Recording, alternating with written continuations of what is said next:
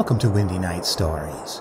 Tonight's story is by Shirley Jackson, The Man in the Woods. Wearily, moving his feet because he had nothing else to do, Christopher went on down the road, hating the trees that moved slowly against his progress, hating the dust beneath his feet, hating the sky, hating this road, all roads, everywhere.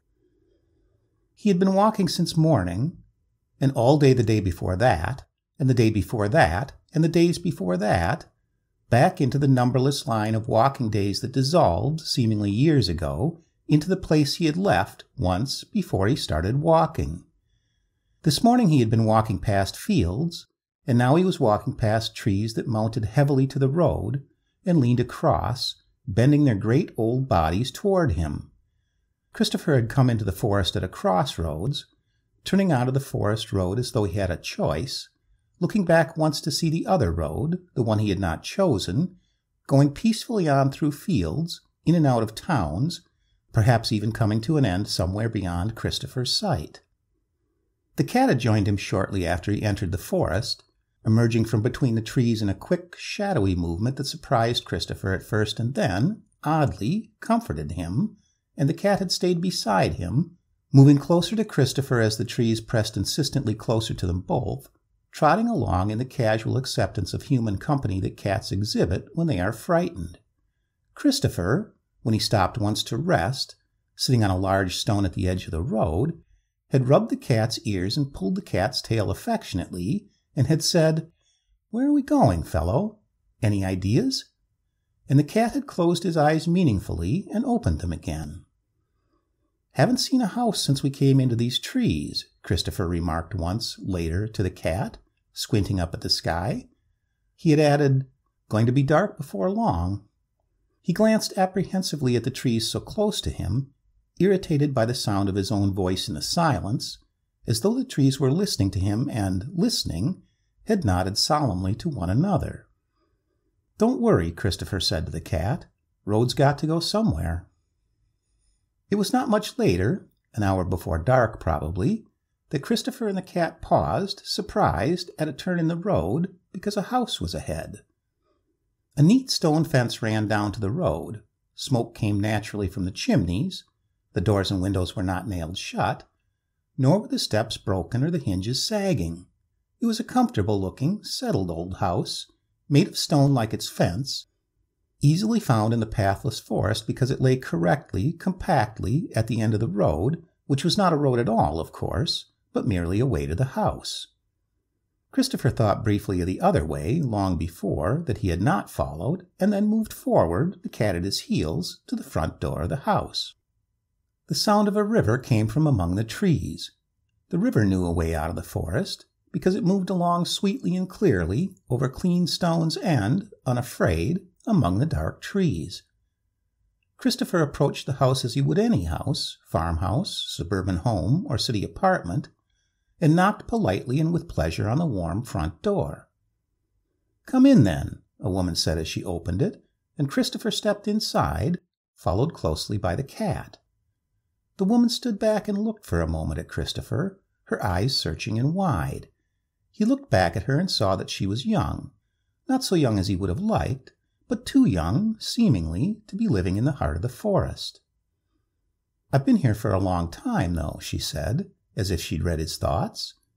Out of this dark hallway, he thought, she might look older. Her hair curled a little around her face, and her eyes were far too wide for the rest of her, as if she were constantly straining to see in the gloom of the forest. She wore a long green dress that was gathered at her waist by a belt made of what he subsequently saw was grass woven into a rope. She was barefoot. While he stood uneasily inside the door, looking at her as she looked at him, the cat went around the hall, stopping curiously at corners and before closed doors, glancing up, once, into the unlighted heights of the stairway that rose from the far end of the hall. "He smells another cat," she said. "We have one." "Phyllis," a voice called from the back of the house, and the woman smiled quickly, nervously, at Christopher and said, "Come along, please. I shouldn't keep you waiting." He followed her to the door at the back of the hall, next to the stairway, and was grateful for the light that greeted them when she opened it. he was led directly into a great warm kitchen, glowing with an open fire on its hearth, and well lit, against the late afternoon dimness of the forest, by 3 kerosene lamps set on the table and shelves. A second woman stood by the stove, watching the pots that steamed and smelled maddeningly of onions and herbs. Christopher closed his eyes, like the cat, against the unbelievable beauty of the warmth, light, and the smell of onions. "Well," the woman at the stove said with finality, turning to look at Christopher. She studied him carefully, as the other woman had done, and then turned her eyes to a bare whitewashed area, high on the kitchen wall, where lines and crosses indicated a rough measuring system. "Another day," she said. "What's your name?" the first woman asked Christopher, and he said Christopher without effort, and then, "What's yours?" "Phyllis," the young woman said. "What's your cat's name?" "I don't know," Christopher said. He smiled a little. "It's not even my cat," he went on, his voice gathering strength from the smell of the onions. "He just followed me here." "We'll have to name him something," Phyllis said. When she spoke, she looked away from Christopher, turning her over-large eyes on him again only when she stopped speaking. "Our cat's named Grimalkin." "Grimalkin," Christopher said. "Her name," Phyllis said, gesturing with her head toward the cook, "her name's Aunt Sissy." "Circe," the older woman said doggedly to the stove. "Circe I was born, and Circe I will have for my name till I die." Although she seemed, from the way she stood and the way she kept her voice to a single note, to be much older than Phyllis, Christopher saw her face clearly in the light of the lamps. She was vigorous and clear-eyed, and the strength in her arms when she lifted the great iron pot easily off the stove and carried it to the stone table in the center of the kitchen surprised Christopher.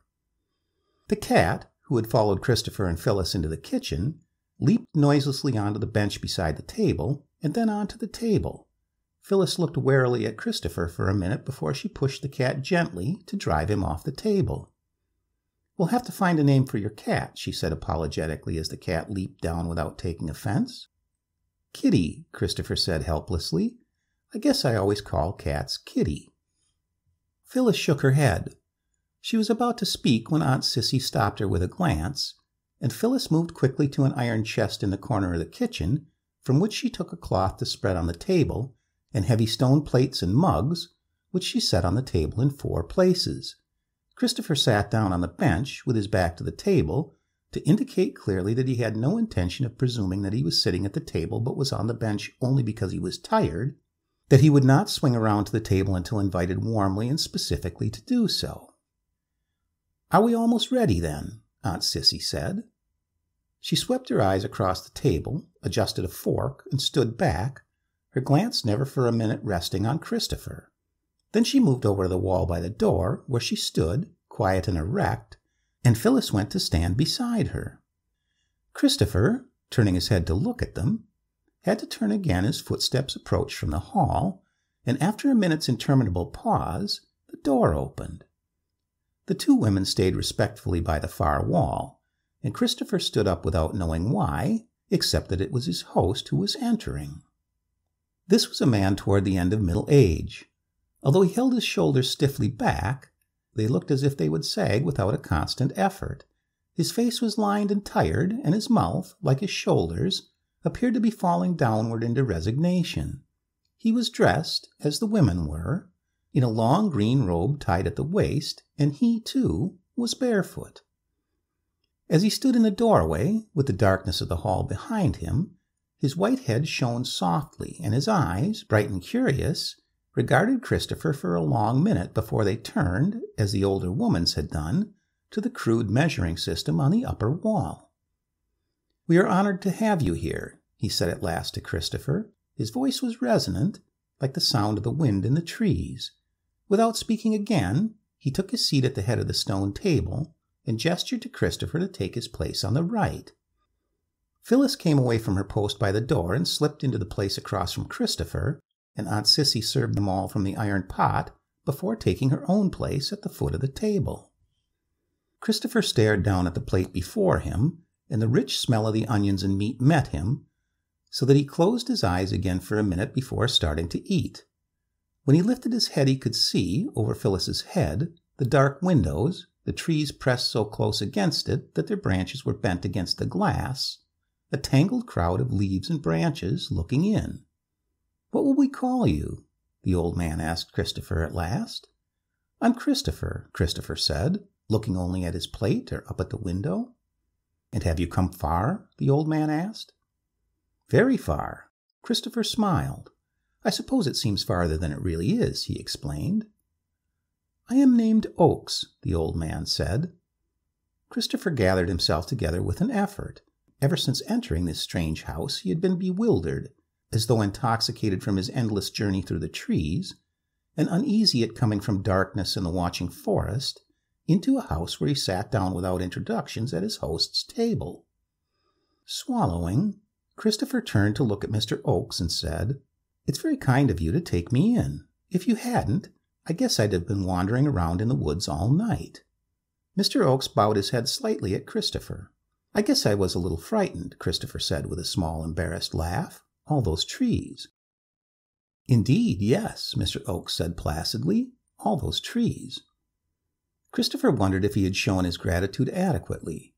He wanted very much to say something further, something that might lead to an explicit definition of his privileges, whether he was to stay the night, for instance, or whether he must go out again into the woods in the darkness, whether, if he did stay the night, he might have in the morning another such meal as this dinner. When Aunt Sissy filled his plate a second time, Christopher smiled up at her. "This is certainly wonderful," he said to her. "I don't know when I've had a meal I've enjoyed this much." Aunt Sissy bowed her head to him as Mr. Oakes had before. "The food comes from the woods, of course," Mr. Oakes said. "Circe gathers her onions down by the river, but naturally none of that need concern you." "I suppose not," Christopher said, feeling that he was not to stay the night.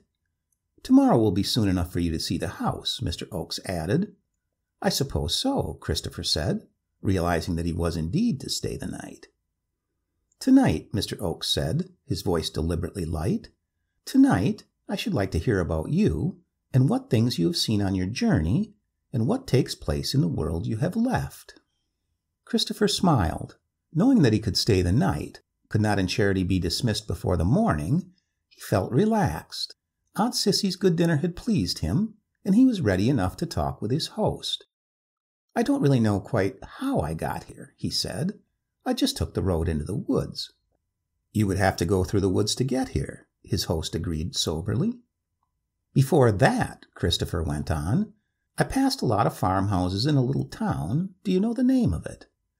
I asked a woman there for a meal, and she turned me away." He laughed now, at the memory, with Aunt Sissy's good dinner warm inside him. "And before that," he said, "I was studying."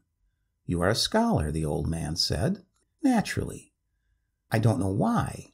Christopher turned at last to Mr. Oakes and spoke frankly. "I don't know why," he repeated. "One day I was there, in college, like everybody else, and then the next day I just left, without any reason except that I did." He glanced from Mr. Oakes to Phyllis to Aunt Sissy. They were all looking at him with blank expectation. He stopped, then said lamely, "And I guess that's all that happened before I came here." "He brought a cat with him," Phyllis said softly, her eyes down. "A cat?" Mr. Oakes looked politely around the kitchen, saw Christopher's cat curled up under the stove, and nodded. "One brought a dog," he said to Aunt Sissy. "Do you remember the dog?" Aunt Sissy nodded, her face unchanging. There was a sound at the door, and Phyllis said, without moving, "That is our Grimalkin coming for his supper." Aunt Sissy rose and went over to the outer door and opened it. A cat, tiger-striped where Christopher's cat was black, but about the same size, trotted casually into the kitchen without a glance at Aunt Sissy, went directly for the stove, then saw Christopher's cat. Christopher's cat lifted his head lazily, widened his eyes, and stared at Grimalkin. "I think they're going to fight," Christopher said nervously, half rising from his seat. "Perhaps I'd better—" But he was too late.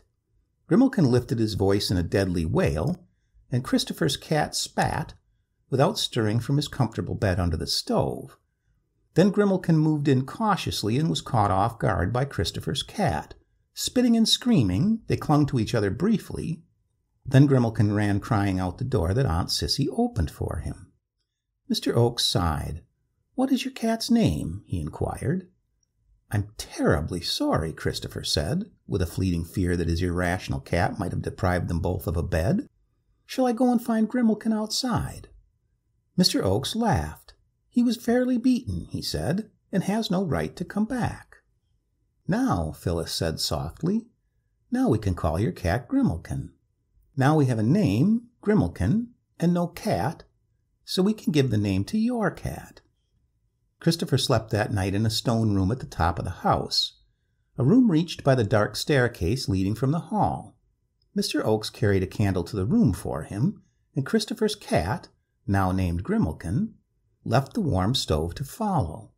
The room was small and neat, and the bed was a stone bench, which Christopher, investigating after his host had gone, discovered to his amazement was mattressed with leaves, and had for blankets heavy furs that looked like bearskins. "This is quite a forest," Christopher said to the cat, rubbing the corner of the bearskin between his hands, "and quite a family." Against the window of Christopher's room, as against all the windows in the house, was the wall of trees, crushing themselves hard against the glass. "I wonder if that's why they made this house out of stone," Christopher asked the cat, "so the trees wouldn't push it down." All night long the sound of the trees came into Christopher's dreams, and he turned gratefully in his sleep to the cat purring beside him in the great fur coverings. In the morning, Christopher came down into the kitchen, where Phyllis and Aunt Sissy, in their green robes, were moving about the stove. His cat, who had followed him down the stairs, moved immediately ahead of him in the kitchen to sit under the stove and watch Aunt Sissy expectantly. When Phyllis had set the stone table and Aunt Sissy had laid out the food, they both moved over to the doorway as they had the night before, waiting for Mr. Oakes to come in. When he came, he nodded to Christopher and they sat, as before, Aunt Sissy serving them all. Mr. Oakes did not speak this morning, and when the meal was over he rose, gesturing to Christopher to follow him. They went out into the hall, with its silent closed doors, and Mr. Oakes paused. "You have seen only part of the house, of course," he said. "Our handmaidens keep to the kitchen unless called to this hall." "Where do they sleep?" Christopher asked. "In the kitchen?"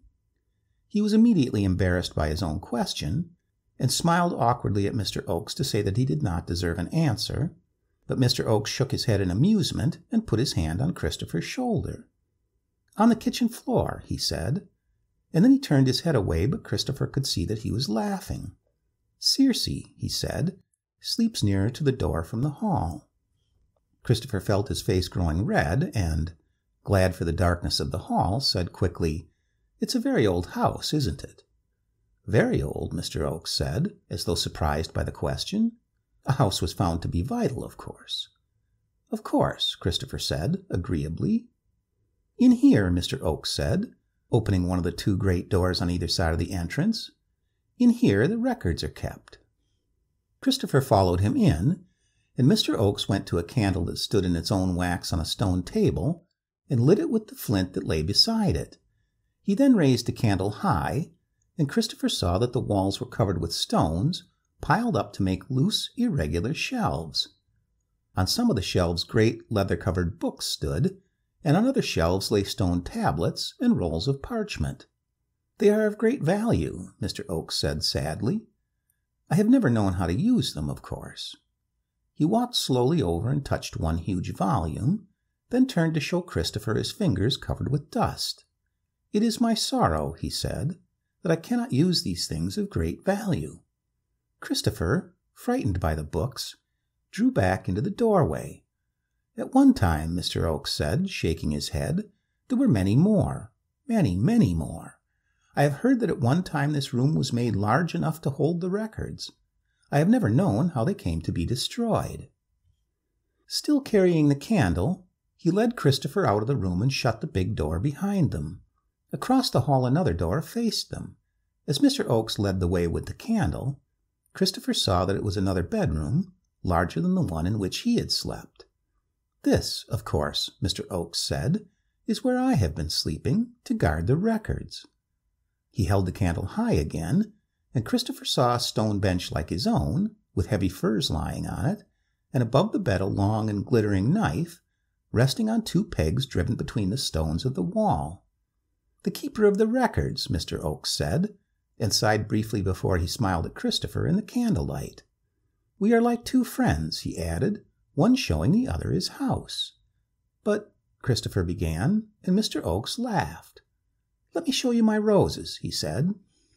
Christopher followed him helplessly back into the hall, where Mr. Oakes blew out the candle and left it on a shelf by the door, and then out the front door to the tiny cleared patch before the house, which was surrounded by the stone wall that ran to the road. Although for a small distance before them the world was clear of trees, it was not much lighter or more pleasant, with the forest only barely held back by the stone wall, edging as close to it as possible, pushing, as Christopher had felt since the day before, crowding up and embracing the little stone house in horrid possession. "These are my roses," Mr. Oakes said, his voice warm.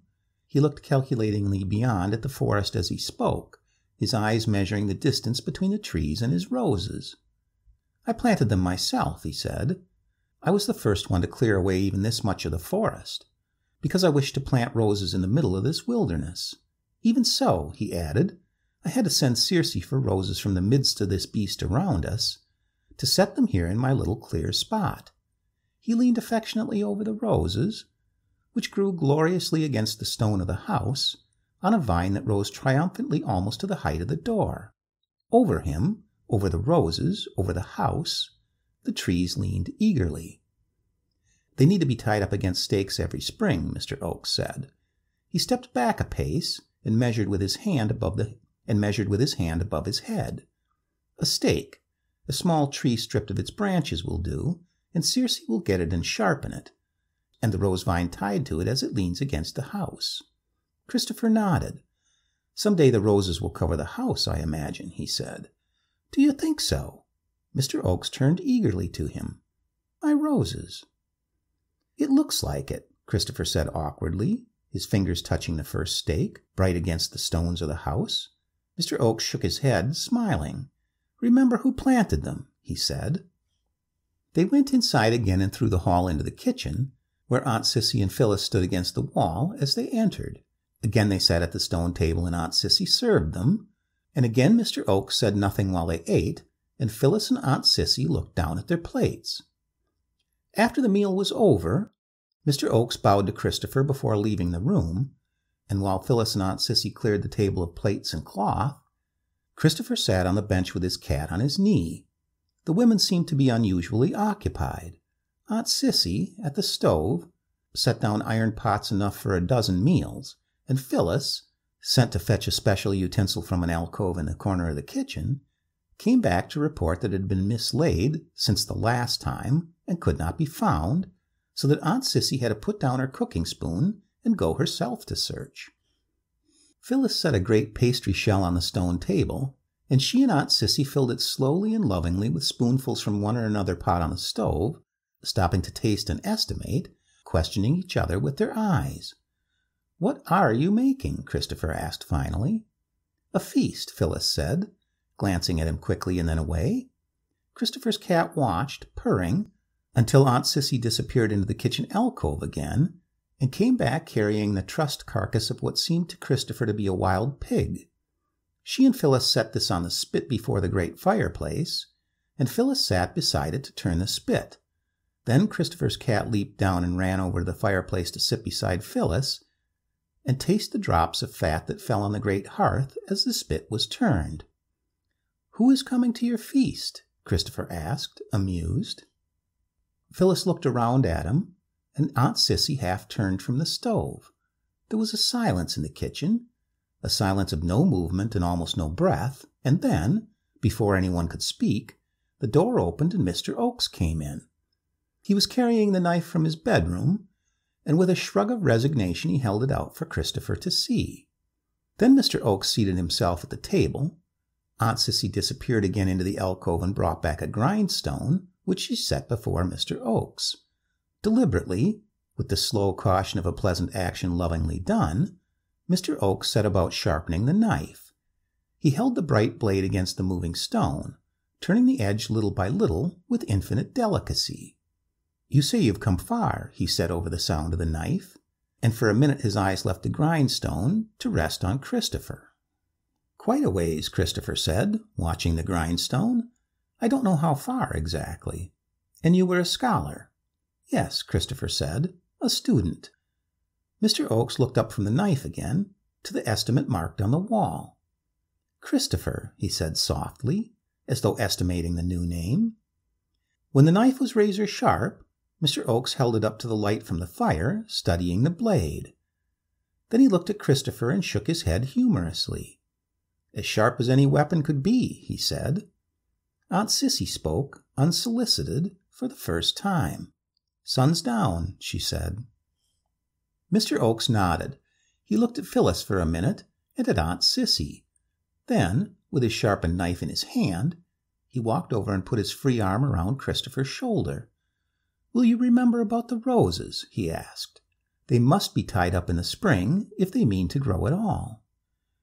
For a minute his arm stayed warmly around Christopher's shoulders, and then, carrying his knife, he went over to the back door and waited while Aunt Sissy came to open it for him.